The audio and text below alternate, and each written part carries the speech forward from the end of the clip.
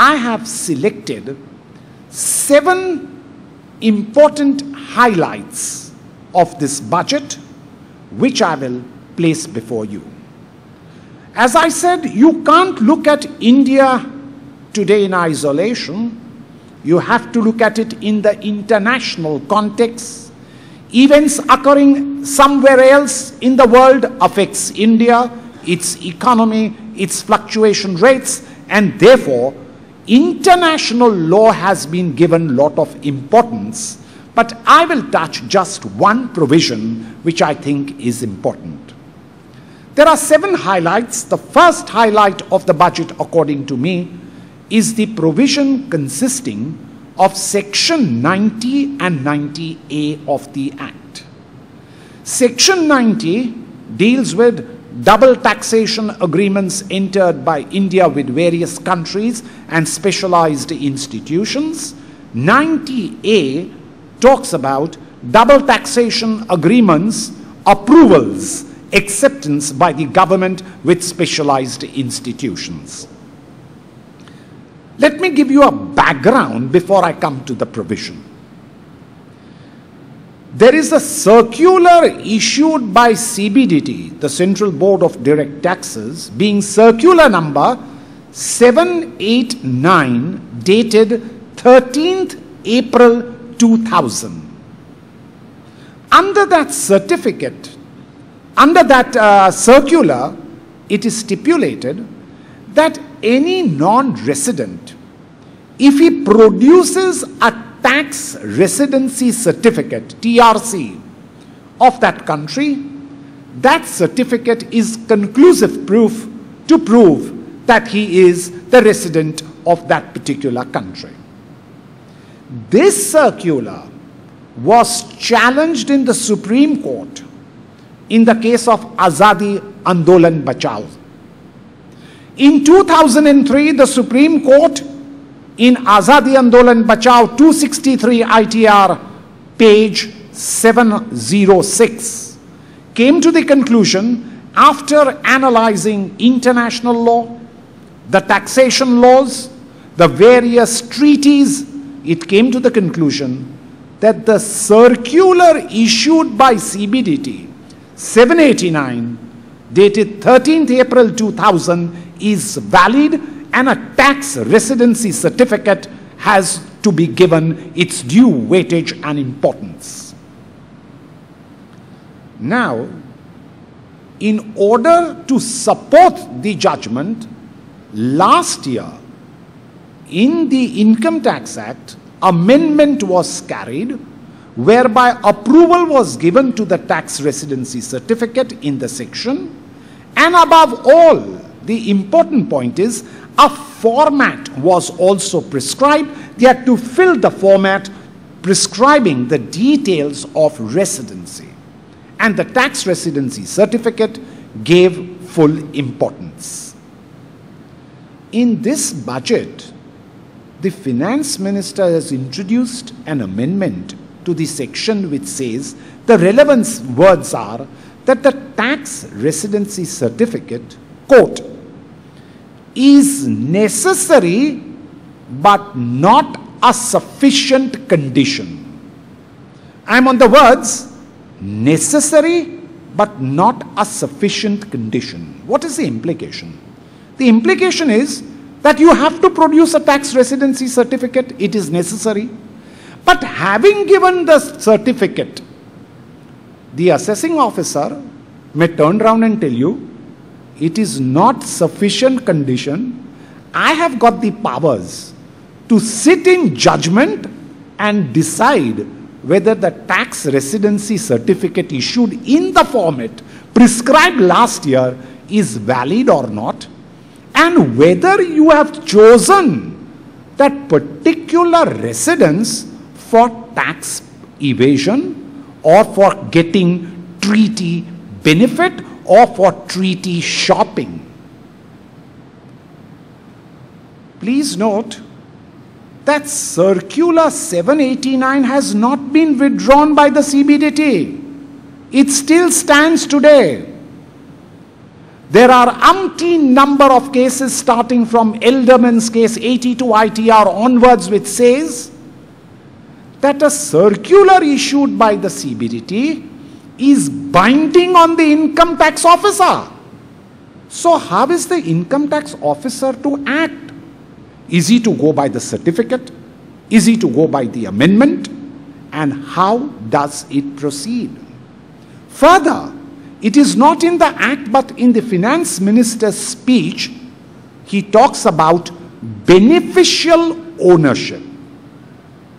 Historically, India has been a country where dual ownership has always been in doubt, and it is a country where form prevails over the substance. Based on all these points, recently the finance minister said that he would narrow it down, but I think once a judgment is given by the Supreme Court, there is a circular by CBDT, the same should be followed, and this kind of an amendment should not be brought or encouraged. Second, I come to some miscellaneous 4 provisions which I think some of them are very good, some of them are a little difficult. The first provision is in section 139, a very good provision.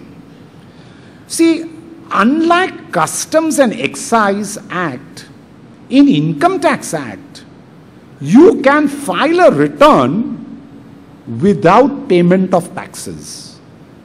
You can even file a return, pay the taxes and not pay the self-assessment tax. Now, the law says that if you have not paid the taxes, number one, you are liable to interest, you are liable to penalty, and you have no right of appeal. Correctly.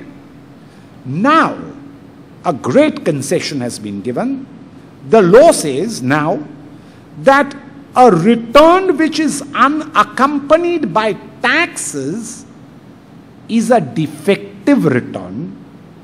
Once a defective return, it means it is a curable defect. The officer will issue notice to you, and within 15 days, if you have not paid the taxes, if you pay the taxes along with interest, etc., it is a curable defect, and thus the return thereafter could be processed. Good, it is in line with the decision of Ahmedabad Tribunal, various other tribunals, and 2 high courts, including Punjab and Haryana. It's a good amendment. I think benefit should be taken on this count. The second amendment which I wish to take is in section 179. It deals with private limited companies. Though the amendment is simple, but it has a lot of other ramifications and implications. You see, for a private limited company, the position is, if a private limited company is unable to pay its dues and liabilities and outstanding amounts, then the directors of the private limited company, which is unlisted, are personally held liable under section 179. Now there the words were, they are liable for tax due. Issues arose in the court as to what is the interpretation of the word tax due. And the courts had said that it is the quantum tax, sometimes the interest. There was differences, but the position was it contemplated the quantum of tax. Now the amendment has been brought which says that tax due means tax plus interest plus penalty plus any other sums due and outstanding. So the tax due has now got a vast implication to cover within its basket the totality, including interest, penalty and other amounts. It's a dangerous provision. But look at the repercussion from a different angle. In a stay application, before the assessing officer and various authorities, including the tribunal and the High Court, normally the correct position was that we argue that you give us a stay, and if it is, say, 1 lakh of rupees, 25% or 50% of the tax amount. With this amendment, though it is in 179, what I am just thinking about is the larger spectrum that would hit is in stay application, where the assessing officer can turn around and say that, okay, I may not consider the quantum of tax, including interest and penalty, if at all. So that is an area of concern in stay applications. Though I'm sure the High Court would take a very pragmatic view, looking into the largeness of the amount and the quantum.